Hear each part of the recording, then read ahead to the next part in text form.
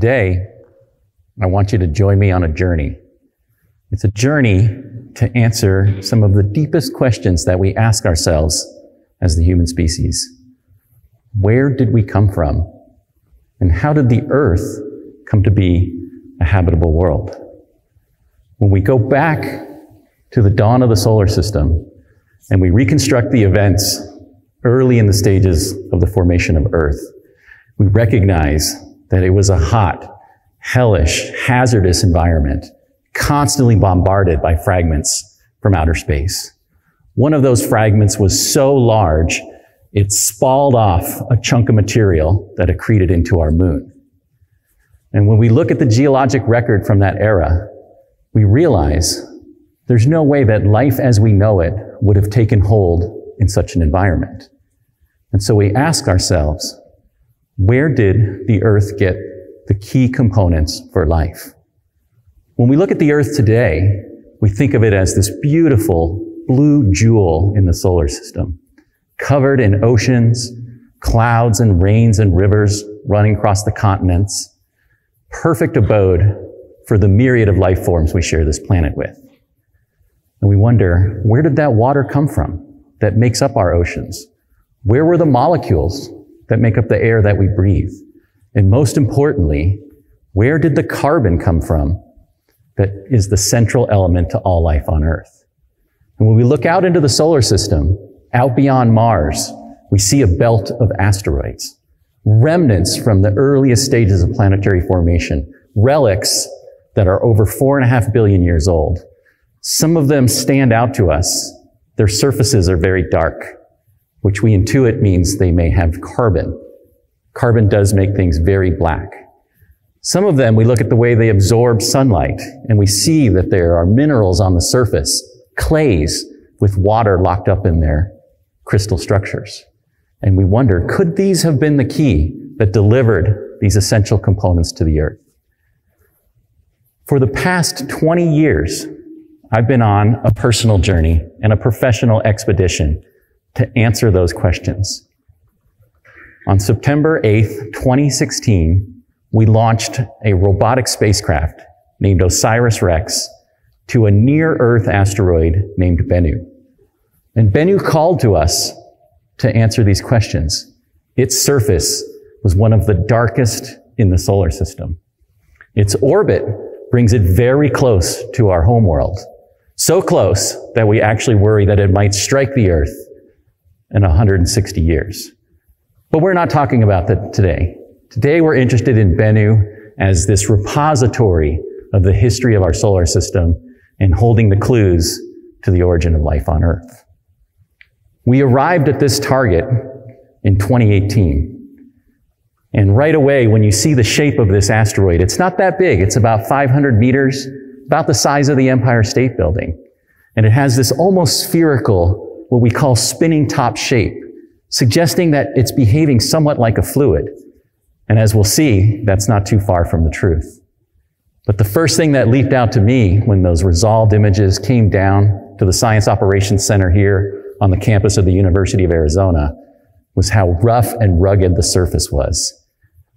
When we analyzed our telescopic data, radar data from the Arecibo telescope in Puerto Rico, infrared information from the Spitzer Space Telescope, it looked smooth like a beach. I even said to NASA, to the public, to my team, we're going on vacation to Bennu Beach. It's going to be easy. We're going to just scoop up the sample and bring it straight back to the Earth.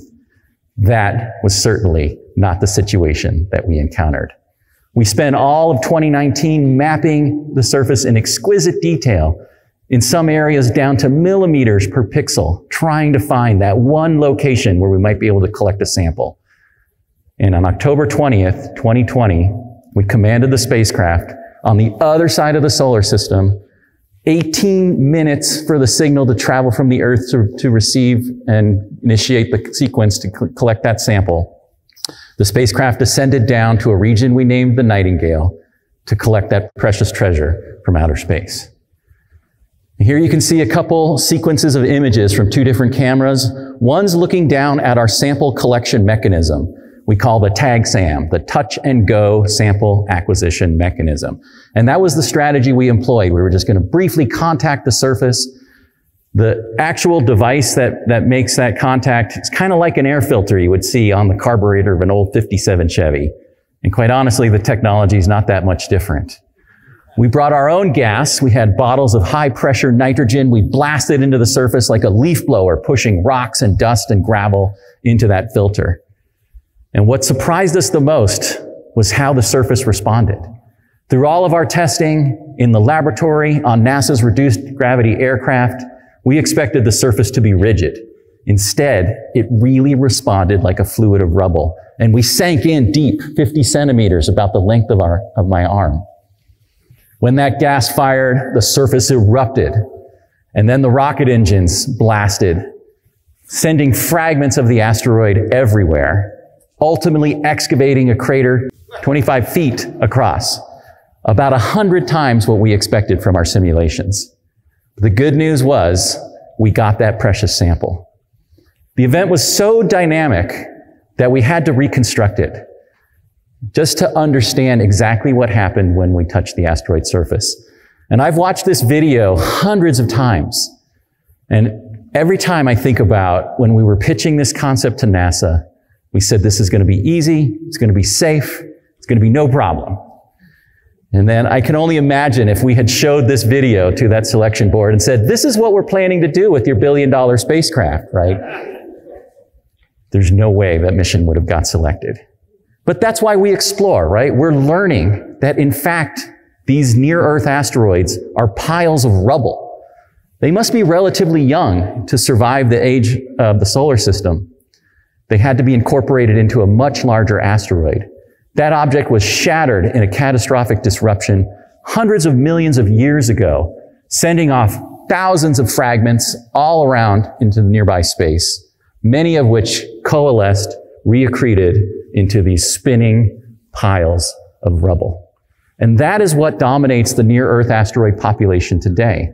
Forces from sunlight and gravity push these asteroids into the inner solar system, cosmic visitors to near-Earth space, allowing us to send the spacecraft out there, collect this precious sample, and I'm proud to say on September 24th of 2023, we released a sample return capsule towards the Earth to bring that treasure home. And boy, what a day this was, right? The capsule hit the top of the atmosphere at 27,000 miles per hour. The surface of the capsule heated up to 5,000 degrees as friction from the atmospheric molecules imparted their energy to that device. And you might say, Dante, you're interested in water. You're interested in carbon. How could you survive such harsh conditions? Well, the capsule's like a mini version of the return capsules that the astronauts come home from outer space in, and they do just fine. They're made out of water and carbon, just like our samples are, right? And I'll never forget the moments. I was in a helicopter flying across the Utah test and training range, getting ready to recover this amazing sample. And all I could get was the call-outs from the range safety officer. And I knew there was a critical event that had to happen as we crossed through 100,000 feet. The drogue parachute needed to deploy. So I'm listening as intently as I can. The whirring chopper blades are making it really difficult to understand what I'm being told. And I'm like, crossing 100,000 feet, 8,000 knots. I asked the Air Force officer in the front of the helicopter, any sign of a drogue parachute? She says, they're not calling drogue. 60,000 feet. And I'm like, I think we're in trouble. And then, after an excruciating 360 seconds, they're calling main chute. The main chute's open. That capsule is coming safely down to the surface of the Earth. And I let out a holler of triumph, scaring the helicopter pilots. And then I broke into tears just at the amazement that our journey was complete. I got to land and get out and see that capsule. And man, it was like seeing a friend that I hadn't seen for 7 years. It was charred and black and a little worse for wear, but it had made it. It had left the surface of the Earth, rendezvoused with the asteroid, protected that precious sample through the return cruise to space and down to the surface. The next morning, we got it into an Air Force transport jet, landed at NASA's Johnson Space Center, And you can see my moment of triumph there when we opened up that sample canister and we saw that beautiful TAG-SAM device surrounded by a ring of black asteroid dust. And I marveled. It was the darkest material I had ever seen. It's unfathomably dark. I still have trouble processing. How does it absorb so much light? But the good news was we made it. We achieved mission success. We got those samples, and we've already got them into our laboratories to address those big questions. We put them into like a CAT scan, like you would go in for a medical exam, and we can X-ray their interiors and see the beautiful structures and minerals that are inside. And yes, it's dominated by water-bearing clay minerals. Almost 10% by weight of this rock is water. And this is the water that is the same material that was delivered to the Earth by its brethren 4.5 billion years ago that makes our oceans, makes our clouds, and it makes us. We're about 50% water. But perhaps the most exciting discovery is there in the upper kind of fluorescent image. As we scan the sample with an ultraviolet laser, these little points of light shine back at us. Fluorescent molecules, organic compounds, some of them exactly the same kinds of materials that make up our proteins and our genetic material. And perhaps the most exciting part is to see the students here at the University of Arizona working on these materials, realizing that we're addressing these major questions. I see that dawning recognition of just exactly what they have in front of them, and it warms my professor's heart. So we're going to spend the next 2 years analyzing these materials in excruciating detail, unraveling the earliest stages of solar system formation, understanding how life might have arisen on our planet, and by figuring that out, maybe, just maybe, we'll address the question, are we alone in the universe? Thank you.